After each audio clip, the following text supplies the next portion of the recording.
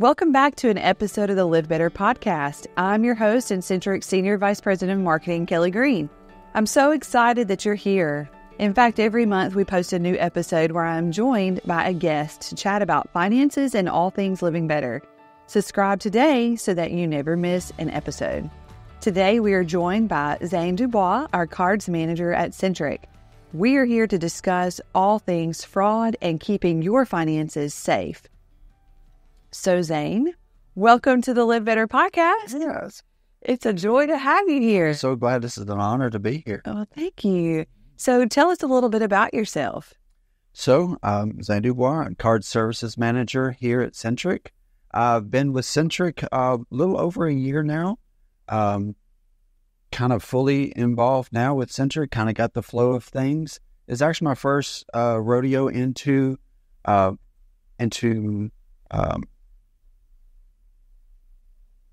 I've always been in banking, but with credit unions. Oh, yeah.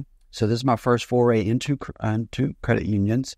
So kind of figuring out how that works. But credit cards and debit cards, they all kind of work across all spectrum. So that's been kind of my world for about 10 years. I've been in cards specifically and dealing with different things, maintenance-wise and fraud, and kind of dealing with all that. Mainly fraud is where I kind of got into the foray of cards, which is the biggest arena when it comes to cards. No kidding. It's so wild and it's growing and growing. And speaking of things that are growing, your family has recently grown by one. So tell us a little bit, when you're not here at managing the cards and fraud, tell us a little bit about what you do in your personal life. So we got a third one, our littlest bundle of joy, Jordan.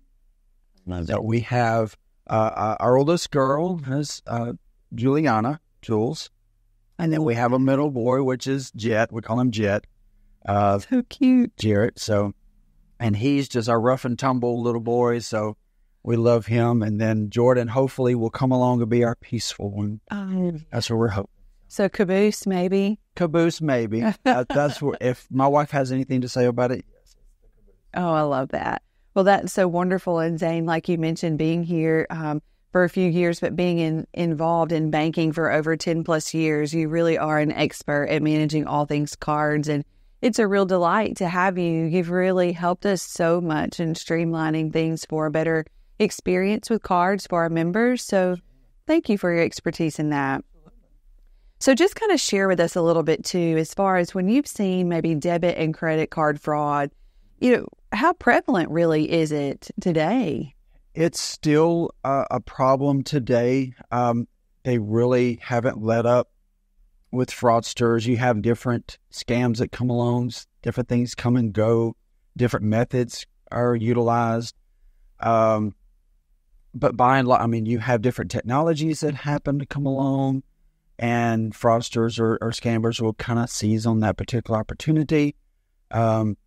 So kind of like with most things, you can't ever get a step ahead without you're trying to service the member as best as you can with new technologies. And unfortunately, the bad actors will come along and try to exploit that new technology. So if you could really tell our listeners too, some things to help maybe safeguard or things to be aware of when they're using their cards. Absolutely. The biggest thing is keeping hold of your physical plastic, your actual physical card, keeping it as protected as possible. And that means not giving it to anybody, not sharing your number with anybody, not being over sharing with your number, and giving it to somebody, because every time you give your card to somebody, that is kind of out there in the world, and that's one less control aspect that you have of that particular number, or swipe or plastic, stuff like that. So that's kind of the number one thing, is like safeguarding your actual number, your actual piece of plastic. So what are your thoughts on mobile wallets? Do you feel like that's maybe a safer, more secure way of payment? I do. It actually kind of piggybacks off of the EMV technology that came out a few years ago. So that kind of takes that a much more secure, because all of your digital wallets are on your secure device. So it's not actually in the cloud, especially with Apple and Samsung and Google as well. The actual number and the encryption is on the device, not in the cloud, so it's not shared or hackable. It's actually on the actual phone. Gotcha. So when you say the EMV, just for our listeners, you're really referring to the chip. Correct. So there is a specific encryption essentially with every transaction that when you upload your card to your mobile wallet, you kind of have that additional safeguard too. You have the card somewhat because you have the device. Right. But I love that. And so a lot of people just don't necessarily realize that why that chip was really, as an addition to our card. Yeah, that was the biggest leap forward. And actually, the U.S. in studying it was kind of late to the ball game on that. Just because I think the convenience factor and the infrastructure that was already built in the U.S. was ginormous when it comes to cards. So all of those terminals had to slowly be, upgraded to, allow for that and take advantage of that network. Whereas in Europe is a little bit easier to kind of like throw out there because it's not as a big of rollout. But U.S. had to have, landscape wise had to have that huge rollout. So the policies kind of allowed for the slower involvement of that. But the EMV was the biggest leap in protecting the actual card. Sure. That's so wild, to really thinking about that, and when you talk about the digital wallet, so maybe speak to our listeners too, as far as, yes, they have the physical card, which in our case, our members are awaiting the new portrait look, but also the tap card feature. Right. So that's an additional safeguard, so to speak, where it's just like using your mobile wallet, except your card's in hand. Correct. Yes. With the digital wallet, you're just tapping. It's on your device. The good thing about that is it's wherever most people have their phones. So it's going to be with you no matter what. And it's real easy. And all the terminals that would have contactless with our new contactless cards would also use the tap to pay feature with your phone. Does the same exact functionality. It's just as quick.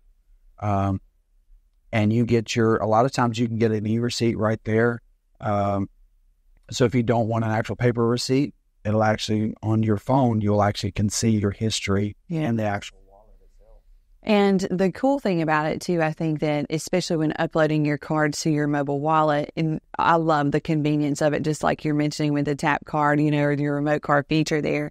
One of the things to really consider and think about too is that some safeguards with your phone. So, you really want to have, whether it's facial recognition, thumbprint, or a code that you're entering into your phone, because that's not only just safeguarding your device, but it's safeguarding any other financial relationships you may have and added to your phone. That's a good point. And that's one thing that's kind of been hard to police and understand and educate. Is because you got to think of it now, that is an access point. Mm-hmm. And that's something that even the regulations has kind of like been slowly not aware of. And like you have to now safeguard your phone like you would your wallet. It is a wallet. It's just like having your purse or your wallet and your card. So yeah, that is very important to have now with Face ID, Touch ID, there's still some phones out there with Touch ID and stuff like that. So make sure that you're having some sort of passcode, and that's also not shared. That's something should be just like your PIN on your card. That should not be shared with anybody but somebody that you absolutely trust. So think about it. If you're going to hand your phone to somebody or your wallet, that's going to be the same thing. So if you're handing somebody your phone and you're giving them access, think of it, you're just handing them your checkbook or your wallet.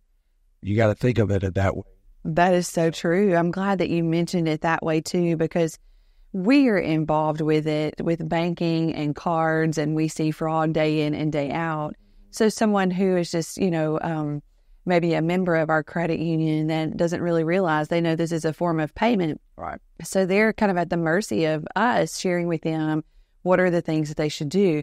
So if a member really suspects that there might be some fraud on their account with their card, talk us through what should be the very first thing that if I've identified that this might be fraud, what should I do next? First thing you should do, if you have our card controls in our app, in our mobile app, first thing you should do if you have that access is turn off the card.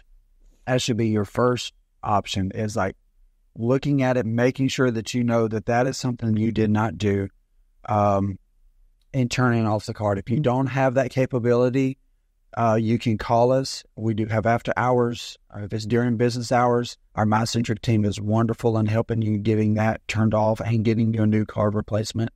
If you happen to be in a Centric location, come into it, and we're happy to kind of turn that off and help you manage that.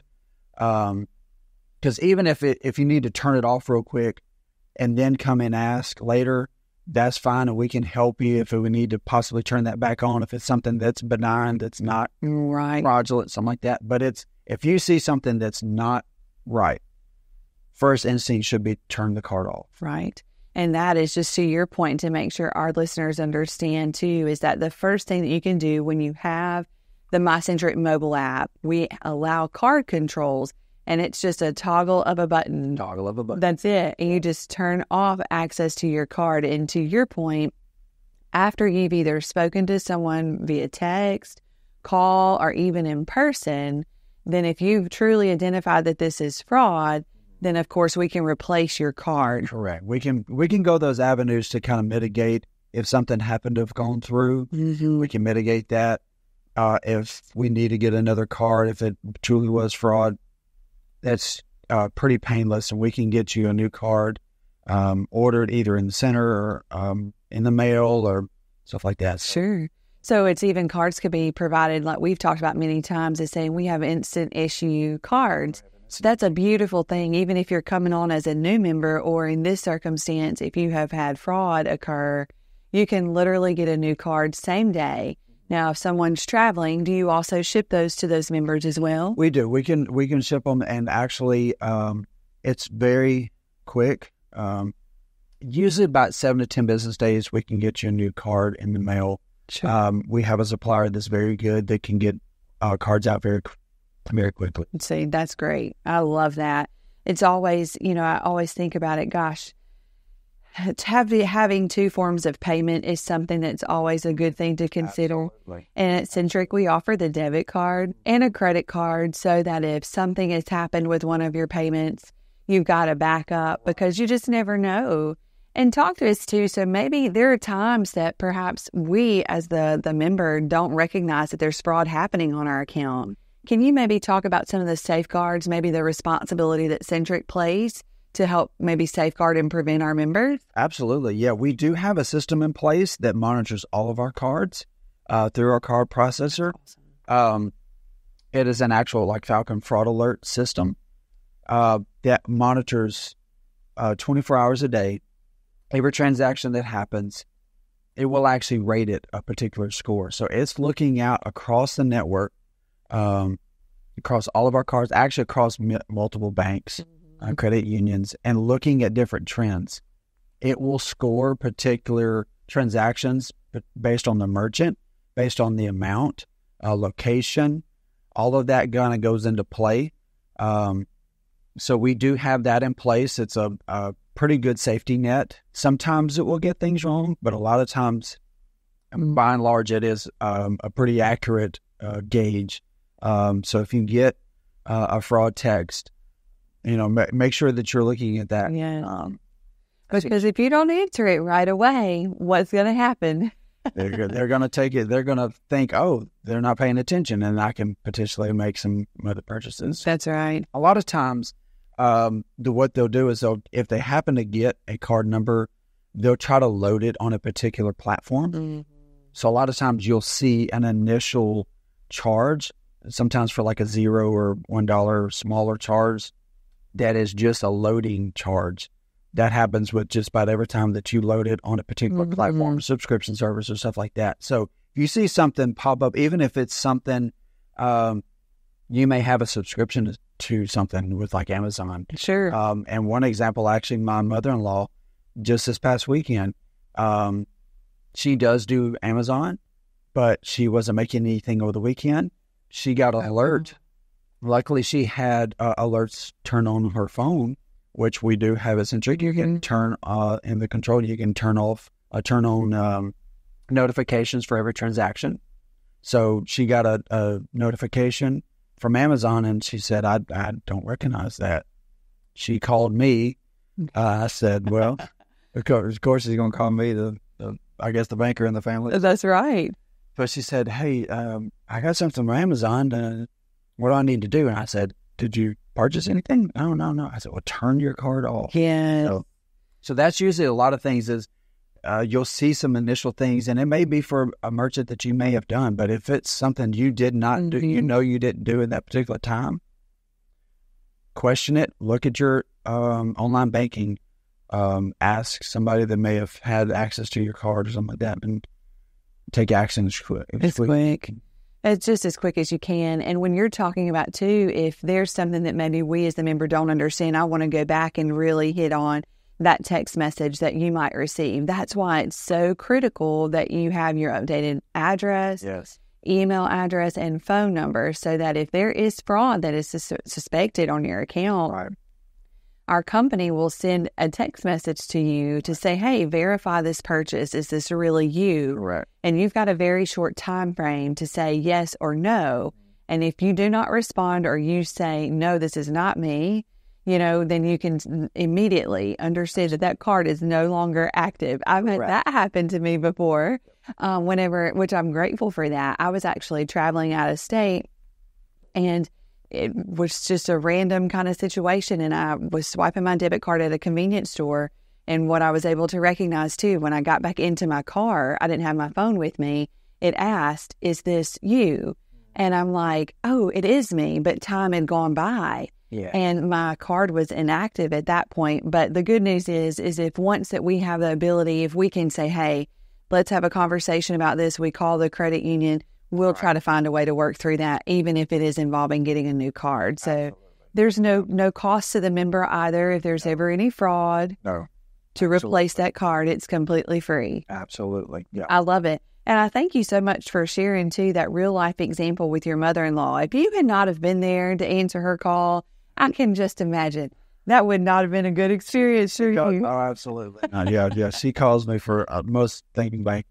I love that. Well, that's because you are a trusted source, and you know how you deal with this day in and day out. And so we just really thank you. And so, Zane, if there was anything else that you could leave our listeners with, what are some things that you might share with them?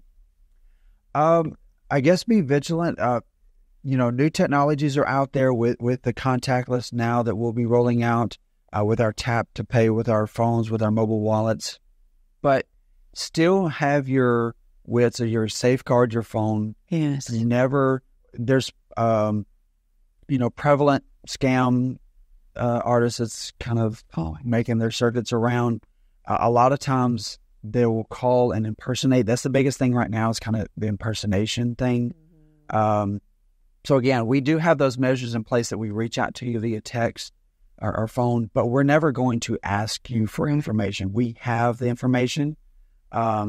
Our My Centric team will kind of verify different things, but we're not going to be asking you for very sensitive information, especially like full card numbers and PIN numbers and addresses and stuff like that. Those are not things that we ask. That's not something that we ask, especially on a fraud. If we're trying to confirm fraud, and especially on the text messages, we've seen a few different ones that they're trying to scam and spoof our fraud alerts, and they're asking for information. So if you ever have a text from us, the valid ones are going to actually disclose everything that needs to be disclosed. It's going to show the last four of the card. It's going to show the amount and the merchant. And it's going to ask you, on this date with this last four of card number, did you make this transaction? Right. It's going to ask you yes or no question. And there's nothing else beyond that. Nothing else beyond that. You're going to, if you say, yes, this was me, it's going to say, okay, thank you. Carry on. Brilliantly wordedly, it'll say, your card's good to use and everything like that. It's been unblocked. Yeah. And if you say no, it'll say a temporary block has been placed on your card. Please reach out to Centric to get a replacement card.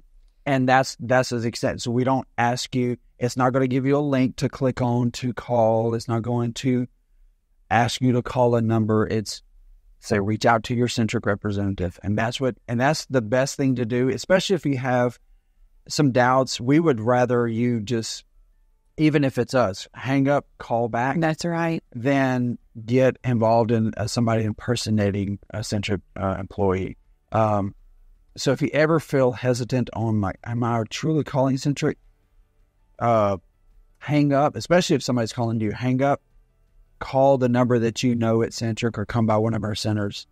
And that way you know you're getting a My Centric or a Centric representative. I'm so glad that you mentioned that too to our listeners today, Zane, because it is so important. The impersonation is real. 9 times out of 10, they're calling, and it may sound like they're in a very large call center. They're asking very sensitive information like full card number, as you've mentioned, and maybe even their social security number. Right. And those are 2 things that Centric will never ask for. Correct.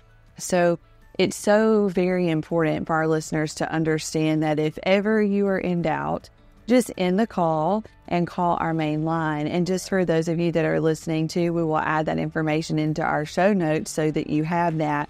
But it's something to really consider. Whenever you're in doubt, give them a call yourself. Hang up and call directly. That's the safest way. Well, Zane, this has been a real pleasure. Thank you for sharing your expertise with us. Absolutely. Thanks. Wonderful. Absolutely. Well, until next time. So thank you for listening to our podcast, and tune back in next month for another episode of the Live Better podcast. Don't forget to subscribe on your favorite podcast platform, and to ensure you never miss out on helpful tips, like us on Facebook at Centric Federal Credit Union, and find us at MyCentric on Instagram, Pinterest, TikTok, and YouTube. You can find information about today's topic, our monthly blog, and more at mycentric.org. Always remember, Centric is federally insured by the NCUA.